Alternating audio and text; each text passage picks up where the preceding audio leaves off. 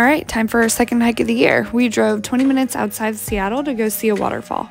There were 7 of us and 2 dogs, and the trail was super wide and there were no downed trees. It was really nice and comfortable. The moss grows like crazy during wintertime in Washington, so the trees were all completely covered. We found an interesting structure in the middle of this pond and we couldn't tell what built it, so if you know what built that, let me know.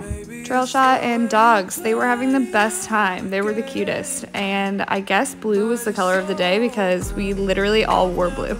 So the waterfall we visited wasn't a, grand waterfall, but it was something to do on a Sunday.